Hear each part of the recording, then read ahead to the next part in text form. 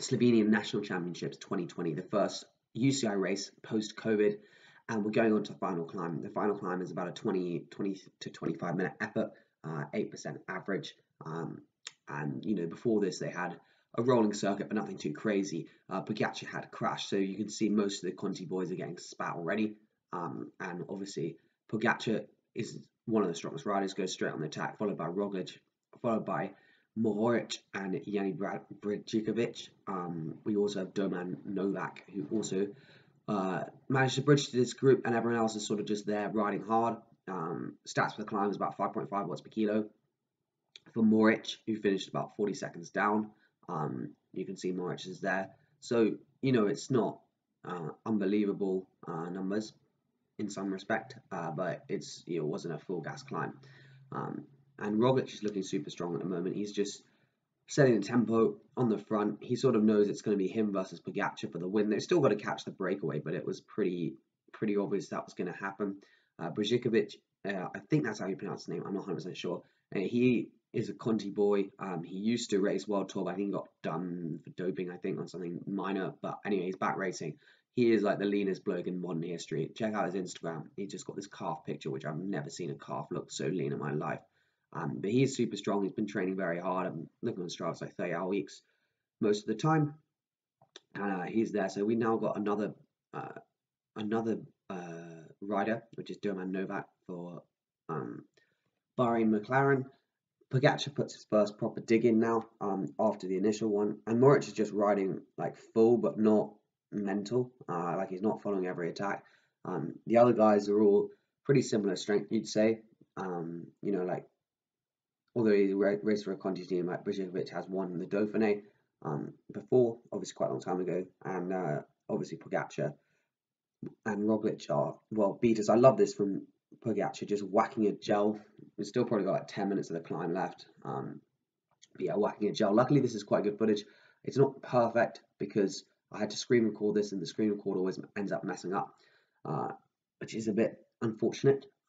But yeah, what are your thoughts about Slovenian national championships? Like how it happened? I think it's pretty good that we managed to have our first national champs, and I think it bodes well for the season.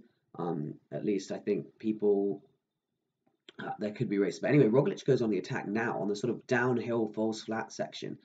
You can see a remnant of the breakaway, one of the Conti boys, and Tratnik start the road. And these guys, I don't know what they're playing at. Like they just let him go, and it's like you're obviously strong enough. Like it's not to do with strength. It's just to do with tactics. And then Novak goes straight round, I think, and says, "Cheerio, lads, we're going." And then everyone's like, "All right, let's go." But it did seem, especially for Pogacar, this was a bit of a stupid error because he's now got to close like it was probably got up to 10 seconds now. And this is Jan Tratnik at the front of the race. He was in the breakaway, putting very, very strong turns, and he's now off the front on his own. With still a fair few kilometers to go, and Pogacar, who's finally doing the effort that he should have done straight away. He should just close it down every single time. I guess he was trying to like not close every gap down to Roglic, but it was still a bit like not ideal tactically because he's got a long way to go. But I think the footage, we don't see everything, we just sort of see the remnants. So like we see some of it, that's sort of highlights, I guess. But it's not stitched together very well. Roglic sits on Tratnik for a bit, and I think he knows, right, cheerio lad, I'm gonna whack it past you when I do. I mean, Tratnik has just got to ride as hard as he can to the top. He knows he's not going to beat Roglic, so there's no point sitting on his wheel or like slowing down. He's just got to ride full, and when Roglic goes past him, Roglic's going to go past him. It's pretty interesting. There's crowds as well in this race. Like I didn't know if there were going to be rules, but apparently it's all common to me. They don't have too many cases, so of the old virus, so it's all good. But Roglic goes and is just going full. I don't know if he's going full. I mean, it's very hard to tell with him, but I assume he is because you can't there's no obvious swaying as if he is. But it's a pretty impressive gap that Pogacar managed to close because there he is. Like it was at least 10 seconds. So you think like Pogacar was definitely super strong in this finale. But I think Roglic knew pretty early on that he had the edge on Pogacar in terms of like the final kick. I mean, Pogacar isn't a slouch in a finish. Like obviously, I'm talking GC like climber wise, but Roglic, that last kick. I mean, I think only sort of Valverde and Alaphilippe are really faster than him at the moment. The last, in Mas de la Costa in Vuelta a España, It was Quintana led out Valverde, and Roglic was the only one who managed to get close to him. To be fair, so it's pretty impressive. Um, like Roglic has got a super good kick, but anyway, Pogacar's bobbing, and as soon as Pogacar's bobbing, you know he's on a decent day, and he managed to catch up to Roglic. I see Roglic sits up here, I think, because he knows it's going to happen. Um, Pogacar does actually have the KO on this climb, so I assume he lives quite quickly. He did about 400 watts for 23 minutes. No, 400 watts for half an hour on this climb, actually.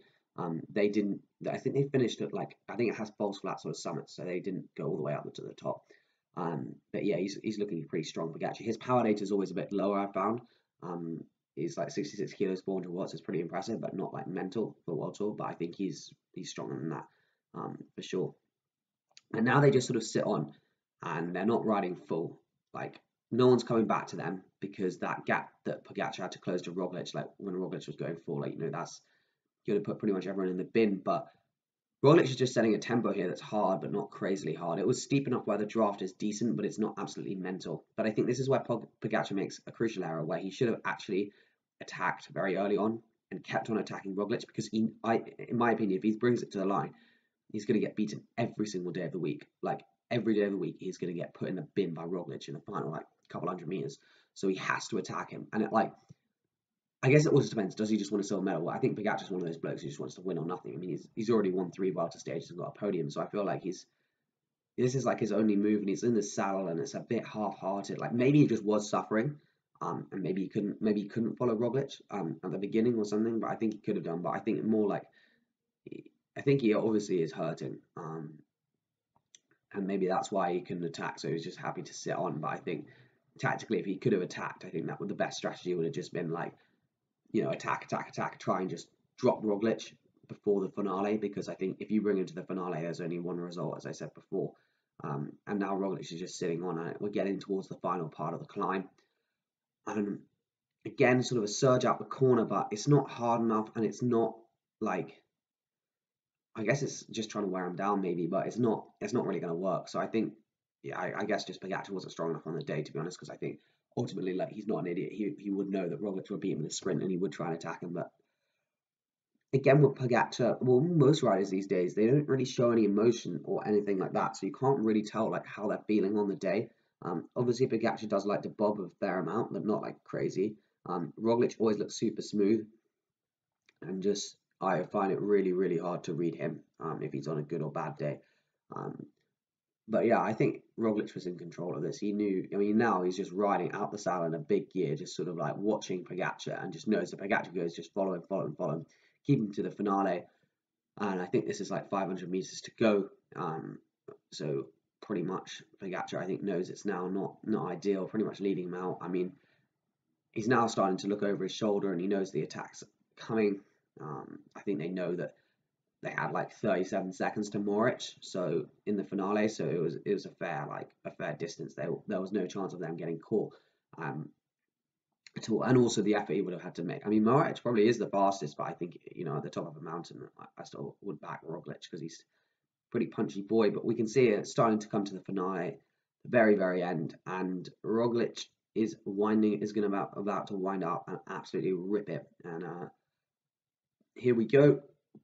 Just whacks it out the saddle, and Pogacar doesn't get out the saddle. Interestingly, he just goes full and just tries to chase it, and he's doing everything. But I think, yeah, he couldn't get on terms. This motorbike, I don't know what was doing it. I mean, Pogacar literally had a fucking draft. Like he literally had a draft to get up to Roglic, and he still couldn't close the gap. So I mean, you can just obviously see that Roglic was far stronger.